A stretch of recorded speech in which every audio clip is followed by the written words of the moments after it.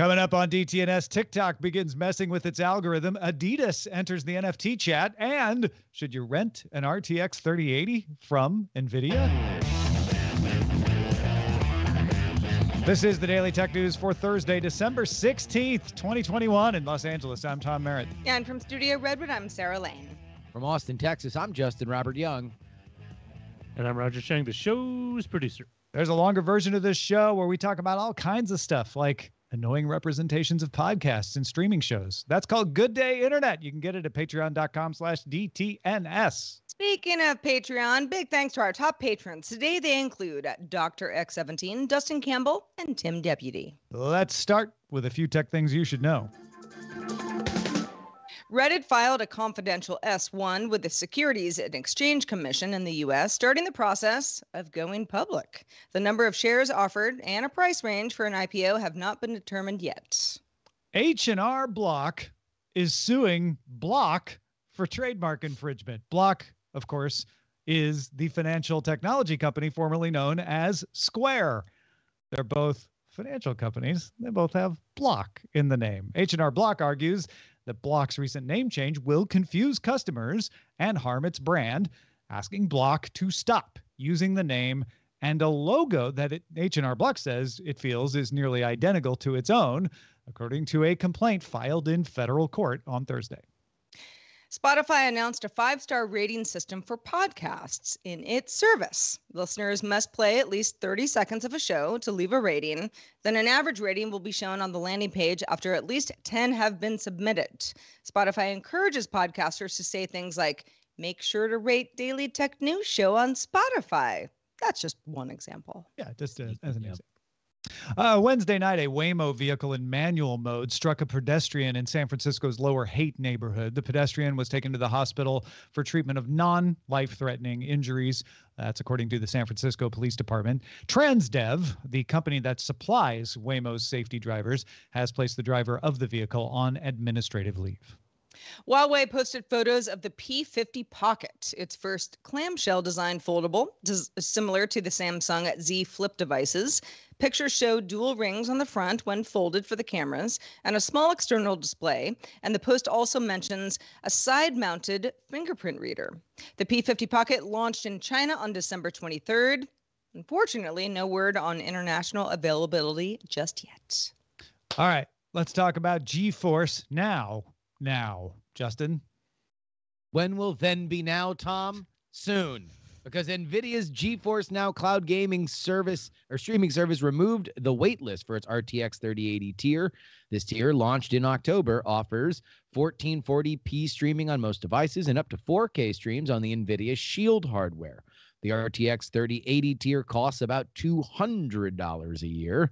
GeForce Now lets you play games in the cloud from Steam, Epic, and Ubisoft Connect/Uplay PC from participating game publishers. It works on Windows, Mac, Android, and through a browser on iOS through 4K. Though 4K is only available through NVIDIA Shield TVs. You do need to be in the range of NVIDIA servers for it to work well, but there is a free tier if you want to test it out. Yeah, so if you're somebody who wants an RTX 3080 and you've given up on being able to actually find one, or at least find one that you can afford, you can plop down $200 for a year of using a machine in the cloud that has an RTX 3080. And that actually lets you use it on more devices than if you put it in one single device. We turn to our in-house video game aficionado and known NVIDIA Shield owner, Roger Chang. What do you make of this story, Roger? I used to be kind of skeptical about doing game streaming just because you couldn't afford the hardware. But having used GeForce Now, and I will admit it's been a year ago, I found the experience not too bad. Now, my connection was okay, but I could definitely see being closer to the servers giving you a much better qualitative experience. But this is really for something for people who are very, very particular about their visual fidelity in the games they play. And so there's definitely a market for this. It's probably not very huge compared to the same market for, say, like something Xbox Live Game Ultimate Pass or a streaming service like Luna. but it does offer something that no one can really get right now, and that's gameplay on a RTX 380. Yeah. Do you feel like NVIDIA offered this because the shortage has become so bad that the company wanted to make money somehow? It definitely does feel like it's an alternative, and I don't think maybe to make money, but to keep people somewhat placated.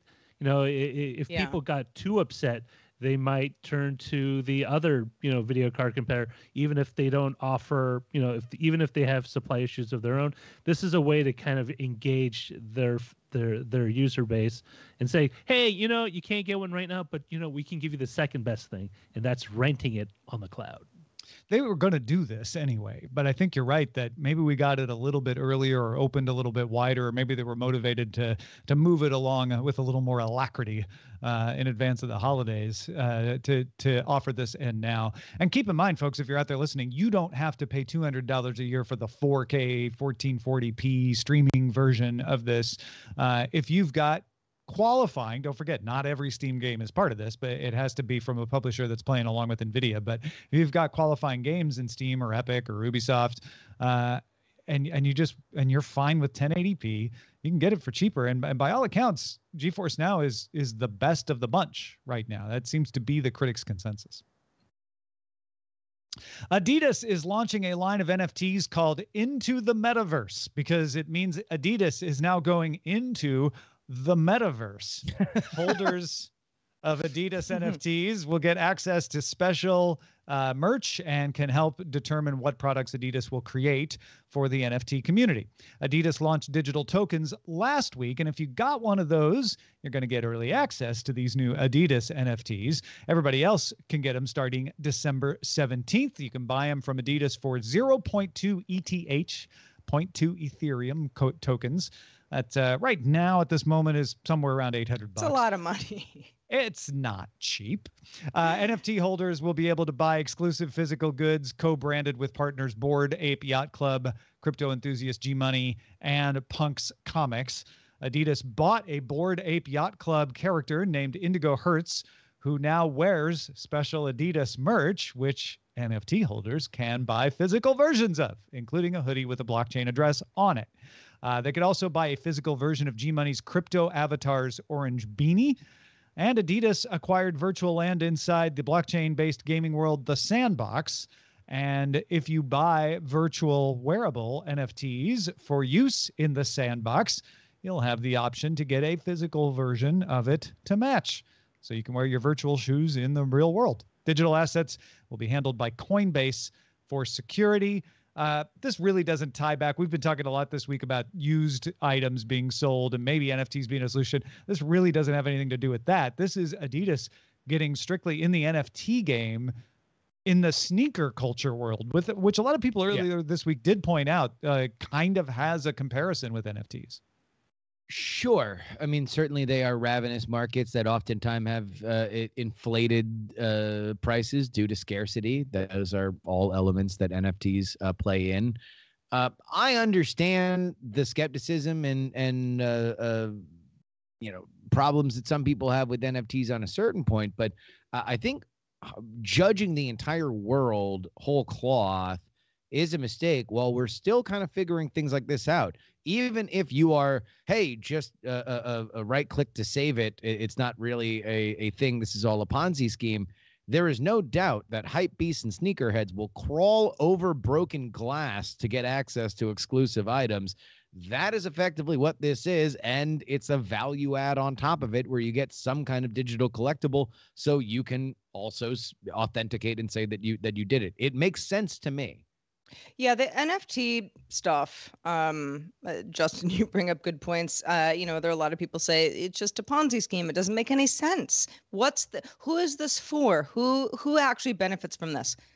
Adidas would be a great company to use as an example of, okay, yes, if you've got this built-in community that wants to know about every single drop you have. There are bots all over the world that are, buying shoes and then selling them for more, after the fact. That is all like this sort of frenzy that the NFT culture can benefit from. Also, I don't think it like, even though, okay, I don't have a Bored Ape myself, but if there was one that Adidas is like, okay, this is our Bored Ape and this is what he's wearing today, you're going to sell a lot of those beanies. Mm-hmm. Yeah. Well, the beanies are G money. It's the hoodie. Yeah. Come for the on. Bored Ape. I mean, okay, fine. I know. But Completely, you still want get people to what get I'm that saying song. is this is you can create a Yeah. whole merchandise Absolutely. ring around a fictional character, but it's something that can be tied back to actual currency, so it's valuable. Yeah. And they have certainly created scarcity on far less than a illustrated ape. Yeah, the NFT in this case is just another example of the holographic tag, on a sneaker or something like that. It's another way to prove that you were in early, you got the rare merch. The idea that like, hey, I could wear my same sneakers I own in the virtual world has some appeal to it. Although that part of it is a little like Adidas started an AOL section, right? Like they're so early to this that it's not wrong for them to do it, but it's far from being like, and this is the way the NFT world will work from now on. Like this is the early days. This is the pre.com boom days, I think by analogy. But they'll learn from this, and whatever NFTs end up becoming and being useful for, I think will have its roots here. In this kind of thing, anyway. Well, speaking of spreading routes, Tom, Uber will expand its same-day courier service, Uber Connect, to 6,000 cities here in the good old US of A. Senders can now include delivery instructions and have the courier come to their door instead of meeting them at the curb. Uber Connect packages must weigh less than 30 pounds and be less than $100 in value and, be legal. They also don't handle alcohol or medication, if that's what you're trying to move. But those services still use humans. Uber will also partner with Motional to test autonomous food deliveries in Santa Monica, California. Human safety drivers will be on board during these trips. Starting early next year, people in Santa Monica will be able to order meal kits delivered by an autonomous Hyundai Ioniq 5. Motional previously announced plans to launch driverless robot access in partnership with Lyft by 2023. Motional has been conducting driverless car tests in Nevada since November 2020. It will expand to California, it expanded to California this past summer. Motional does not have the permit to test without safety drivers just yet, but there is precedent. In California, Truly drivers can be tested by Cruise, Nuro, and Waymo, WeRide, and Zoox. Cruise, Waymo, and Nuro also can offer commercial services. Yeah, so Motional hopefully can use this to get an application approved to go truly driverless. That'll be interesting in Santa Monica's sometimes narrow and hard to traverse streets, but it's on a grid, so there's that.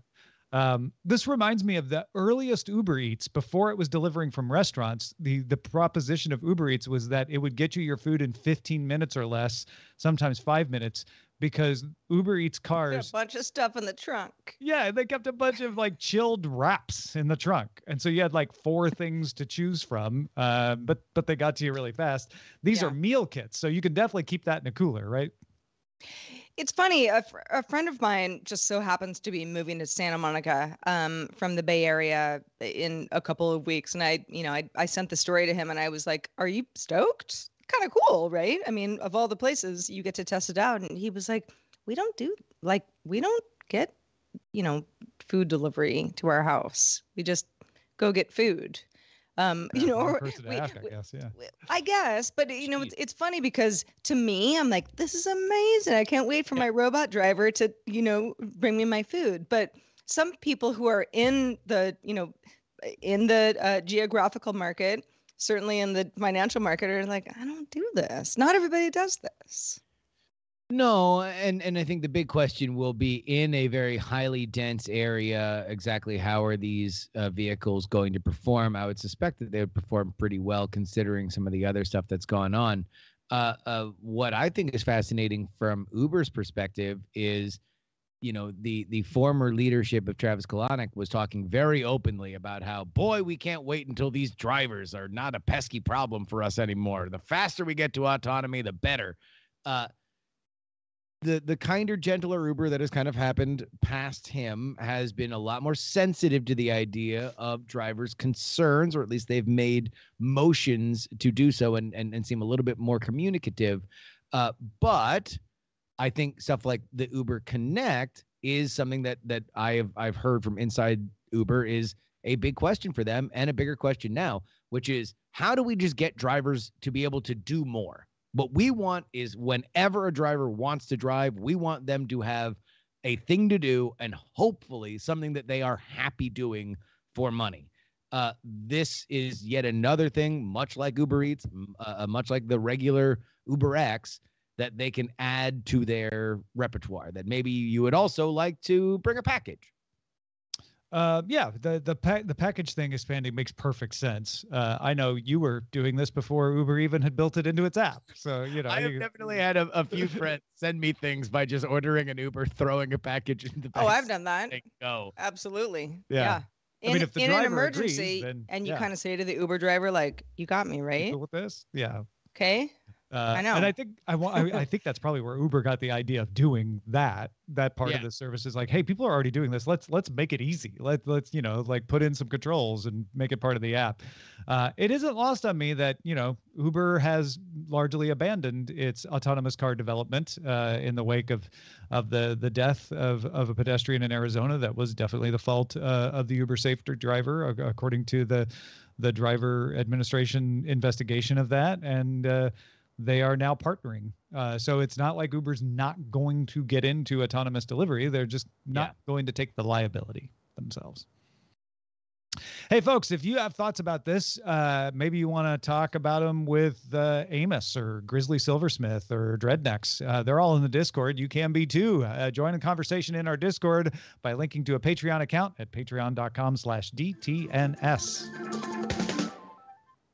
Got a lot of news out of TikTok today. The company began testing TikTok Live Studio. That's a Windows app that streams directly to TikTok Live and includes chat integration, and users can also stream content from a PC or a phone or a game console. Though apparently you can't use a browser window as a source. Yeah, still you have some options. TikTok will see how creators use the software, although it's not guaranteed to be released as a product. Just a test. Seems pretty focused on video game streamers, at least at this point. TikTok also announced new features for its green screen effect tool, as well as other updates to video enhancements and sound effects. One highlight is the update to the green screen effect specifically, which the company says is one of the most used effects on the platform since its 2019 launch. The tool allows creators to position themselves in front of a different photo or a video background. Most of you are familiar with the green screen effect. Will now support GIFs.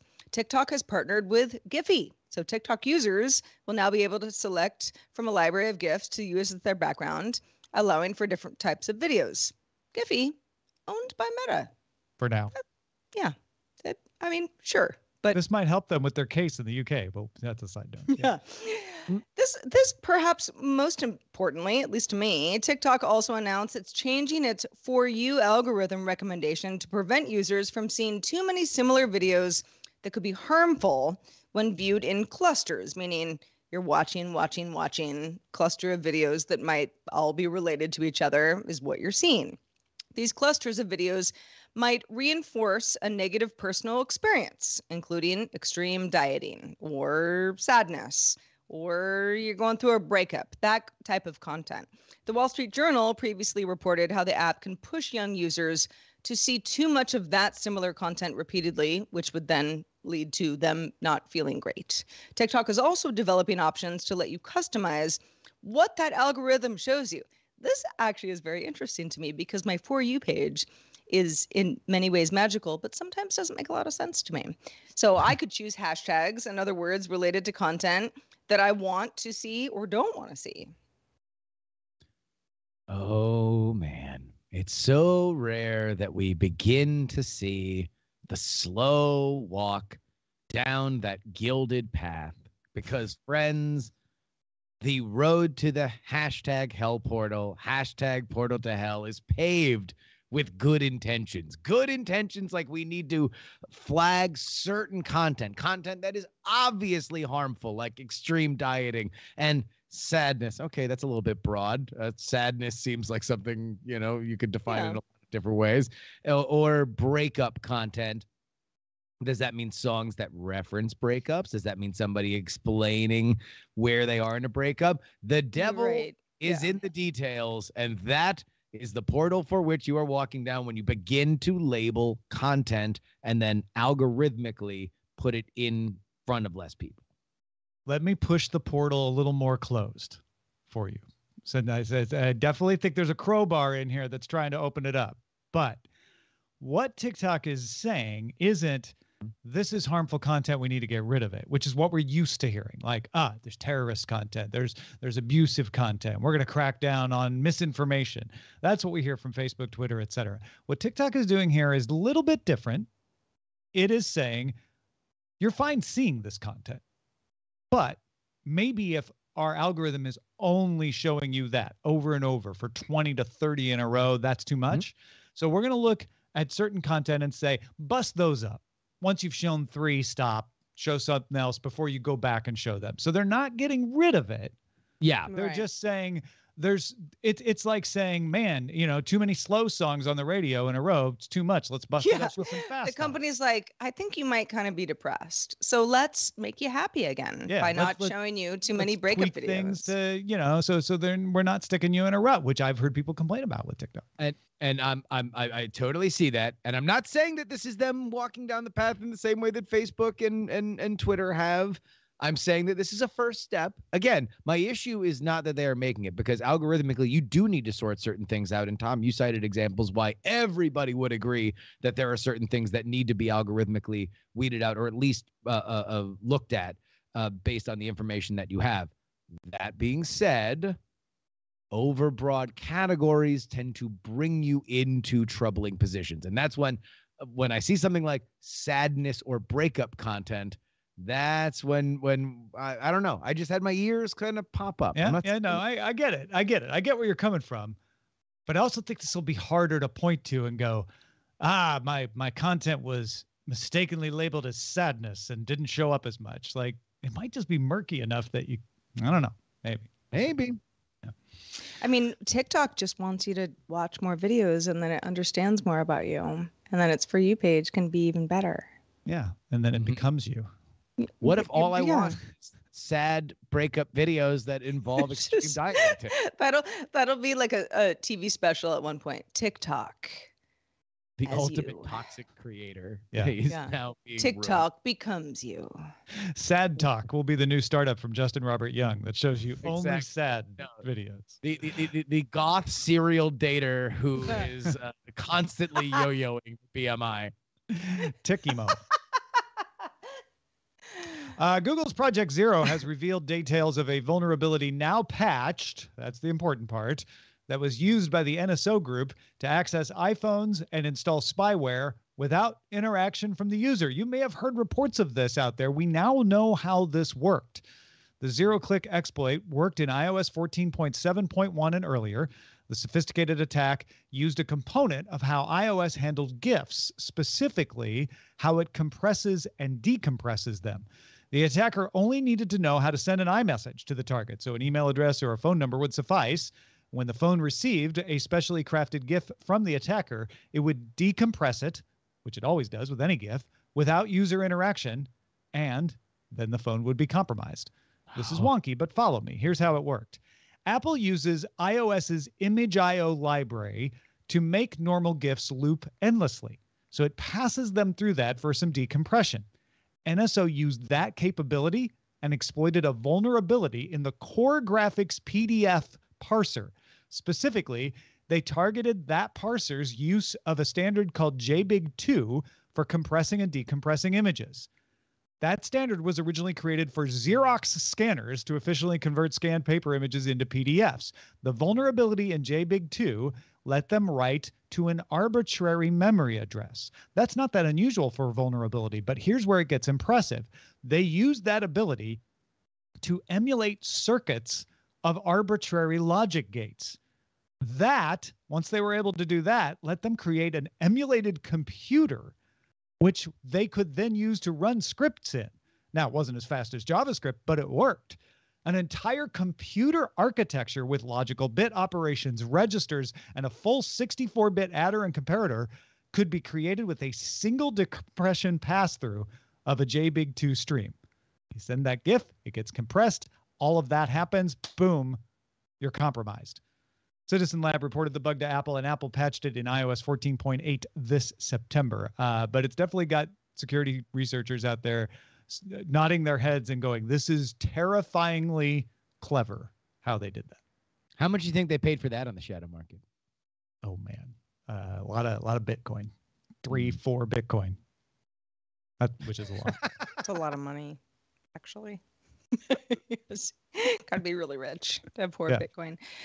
Hey, listen, we talked about Uber Eats earlier in the show. This is a little bit of a different story. Uber Eats has made its first food delivery to the International Space Station. Japanese entrepreneur Yusaku Mizawa, a space tourist visiting the ISS on December 11th, delivered a selection of ready-to-eat canned Japanese foods to the ISS crew. Stuff that he thought they might like. Mizawa flew on the Russian Soyuz spacecraft last week, but he has loftier goals in mind. He's also funding a future SpaceX mission to fly around the moon and a Starship spacecraft in 2023. So good marketing ploy for Uber Eats, getting that Uber Eats bag up there on the ISS. That's hats off. That's impressive. Thumbs down. Thumbs down. Unless those astronauts ordered it on their app, it wasn't an Uber Eats order.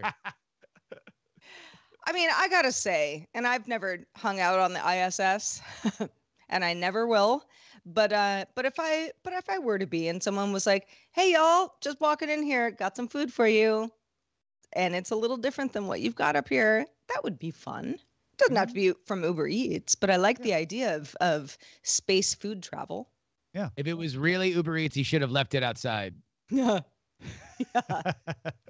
It's at the curb, and it might not be there when you go get it. Yeah. In 5 minutes from the time it was delivered. That's just what your settings were. I didn't even ring the bell. I like the saba and miso beef bowl with sweet sauce, simmered chicken and bamboo shoots, and some braised pork. Oh man, I mean, when you need it, you need it. I'll order it. I'm All into right, it. let's check out the mailbag. All right, this one comes in from Gonzo, who's been a listener since the Buzz Out Loud days. Gonzo says, in the previous episode about using blockchain to authenticate luxury goods for resale, and this ties into our conversation with Adidas today. Gonzo says, what if brands use the feature of NFTs that allows the person who mints the NFT to get a small percentage of the proceeds whenever that NFT is sold? So when you resell your Coach bag, if the transaction is authenticated by Coach, then Coach receives 2% of that transaction. Gonzo, I think you're onto something, because our big objection was, NFTs might be a great way to track authentic resellers and make it easy for resellers to say, no, I've got the original. But why would any of those luxury brands start doing the NFTs in the first place? Here's why. Instead of fighting reselling, make some money off it, which NFTs is built in. You can do that. Yeah.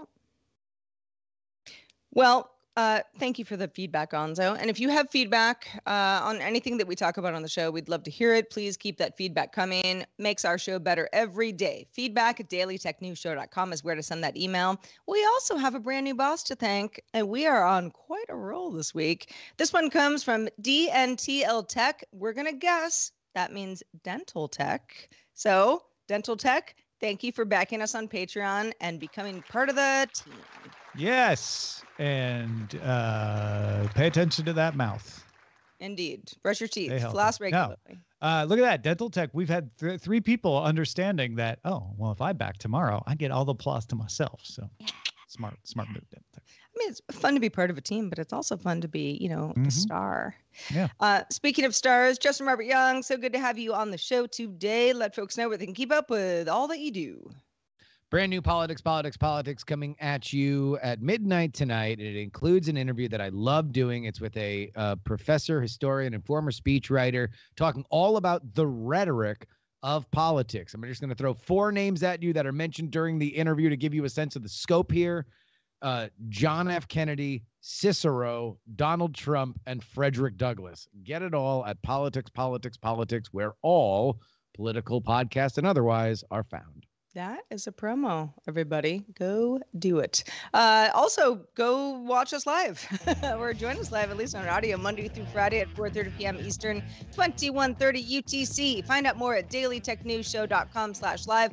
Love to have you join us live if you can. We will be back here tomorrow with Patrick Norton. Talk to you then.